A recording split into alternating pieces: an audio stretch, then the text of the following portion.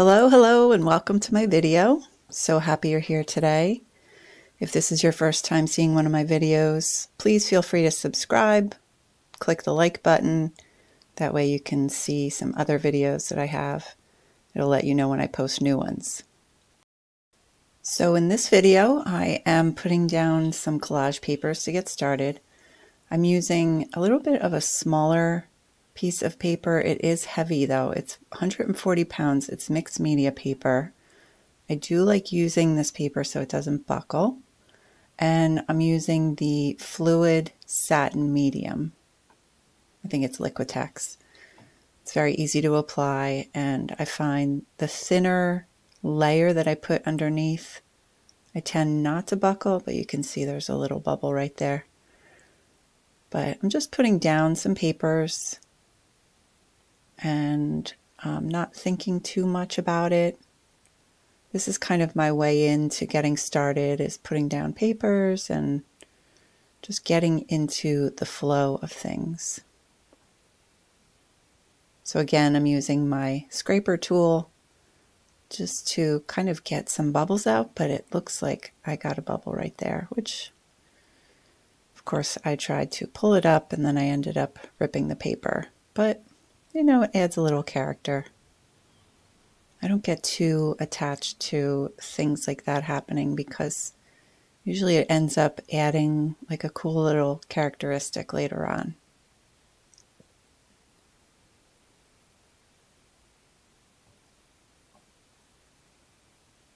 So just layering the paper, and I always put a little layer of the medium on top so that it lays flat. It definitely adheres a little better when I do that.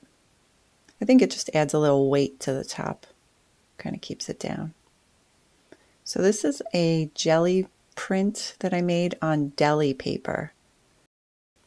I really love deli paper as a collage piece, collage material, because as you can see, it's very durable with the matte medium or the medium that I'm using, but it's also kind of transparent. So it gives the best of both worlds. So then when I get my papers down, I like to add a little color, a little paint.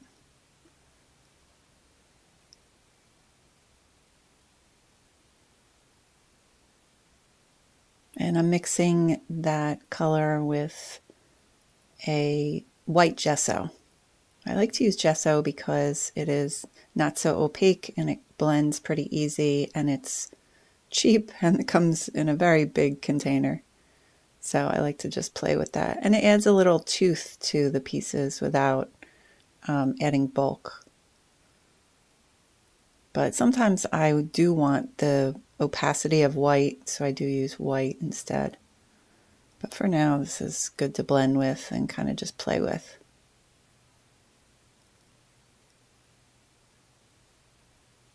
So I'm just adding some paint and thinking about my next move. Sometimes I like to remove a little of the paint, as you see here, and I get a little carried away. It's a constant process of editing, adding and removing, adding more, maybe removing a little more. But my process, I try not to get too particular about it because acrylic paints are so forgiving. You can always make another layer on top. So I like to just try a few things, keep going, maybe adjust a little, and then try something different.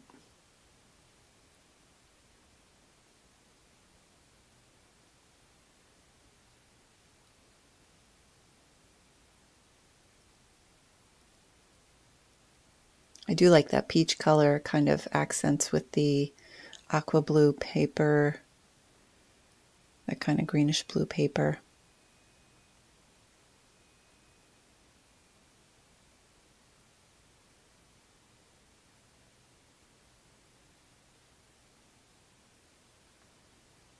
So a lot of times I'll fall into the trap of doing everything very muted colors. I wanted to take a risk and make a bold statement with this stamp.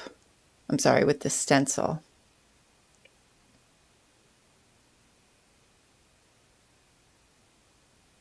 It's almost like a honeycomb print. So I used black, it's Mars black, and just an easy way to kind of create contrast on the paper. This was another piece of collage fodder I had.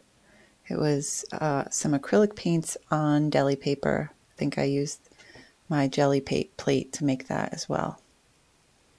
So all these little pieces are kind of scraps from my deli paper jelly plate printing. It's the mono printing, they call it. It's a great way to kind of make very general colors on paper that you can use for collage. So here's my little birdie. This is something that I printed on deli paper from my inkjet printer. And I also sprayed it with some fixative because I have had some experience recently where I put it on the paper and then it bleeds when I put the layer of medium on top of it. So I was trying something new with this one, trying to do a little fixative, see if it helped kind of seal the ink in from the inkjet. And just putting a little white underneath so it's a little more noticeable when I put the bird on.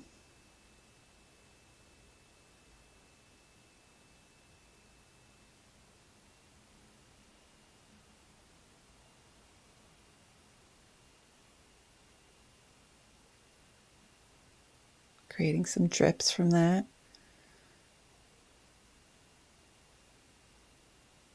Felt like the black was a little bright, so a few drips help kind of blend it in.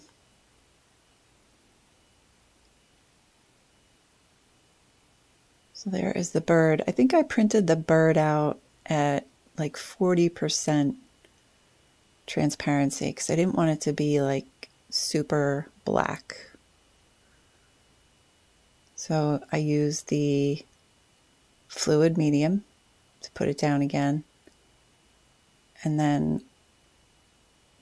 I don't know if you could see it, but underneath, I had it on the opposite side. I'd printed it. So if I pull it up right there, you see how the ink is coming off. So you just have to be careful about your commitment when you use these things. You want to put it down, glue it down, and be done with it. Because then what happens is it'll run, it will get real messy. But it's a great way to print things out, royalty-free images, and you can just use them in your artwork. So just kind of blending that bird in. And here's my sentiment that I use, flight. Again, I hand wrote this on deli paper just so I could play around with the lettering.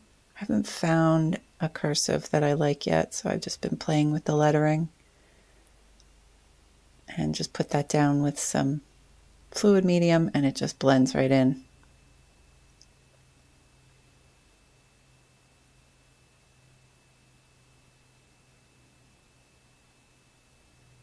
It's another piece of deli paper. I have a ton of scraps from my jelly plate, and they're great just for little pieces of color around. This is a stamp that I found online, and I removed the background and then just printed it on deli paper.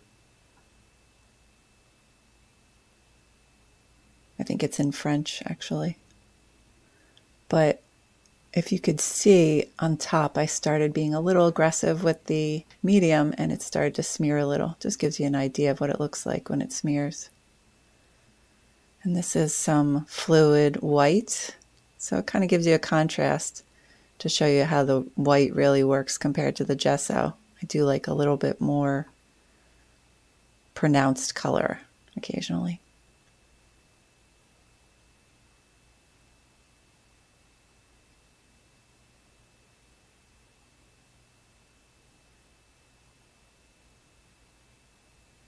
Just encouraging the drips to come down a little.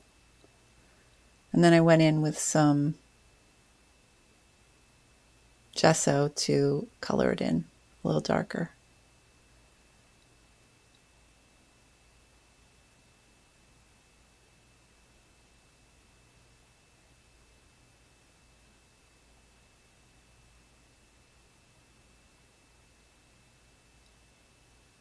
So again, it's just, nothing's right or wrong. It's just what feels good and looks good to me, to my eye.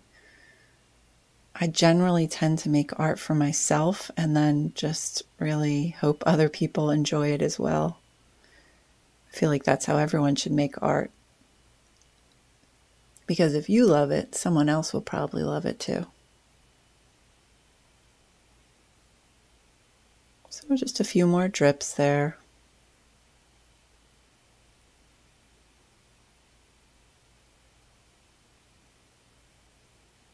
And then my last thing I usually do is add in some marks with my paint pens, a little editing, try to draw out some of the details that I see. A lot of times it's just identifying the shapes that kind of show up there.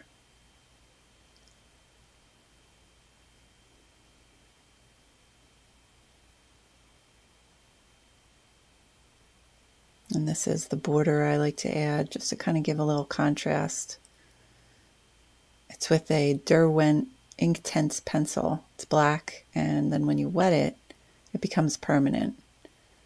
So it kind of gives you a little shadow at the edge, which kind of frames the piece. I like how it looks.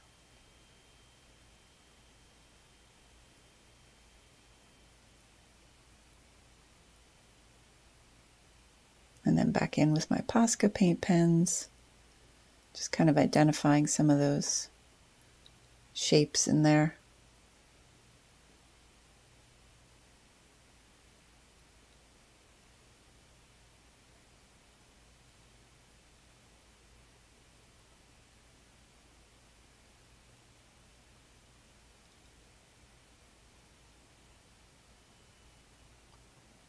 And then just making some dots with my white paint pen.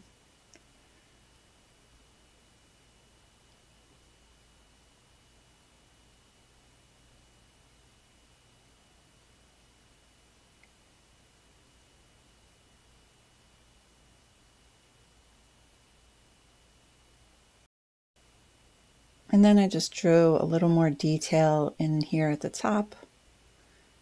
Bring your eye up there a little more with the white paint pen.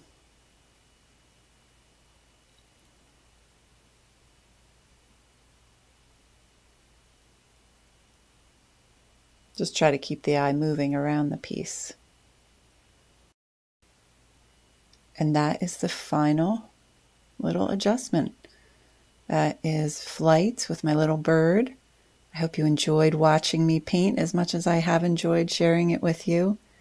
Please subscribe to my channel, like this video so I know that you enjoy these videos and I will make more of them. And I hope you have a wonderful day.